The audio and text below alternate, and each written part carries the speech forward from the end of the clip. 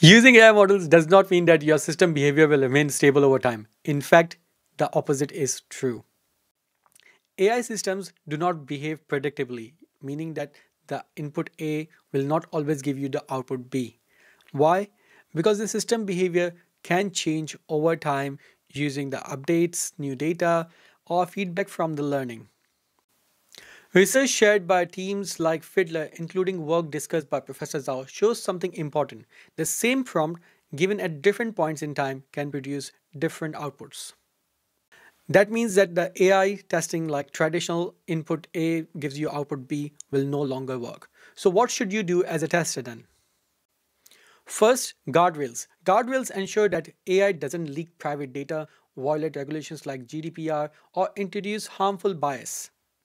Second, continuous monitoring. Once an AI system is live, its behavior must be observed to detect drift and misuse. This is proactive testing, not reactive debugging.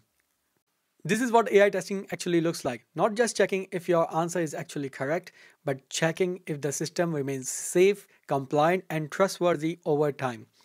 We are going to be breaking this down step by step in this series. If you found this helpful, share this video right now. To unlock the next video, we need 50 reposts on this video. And once we hit that, I will release the next part.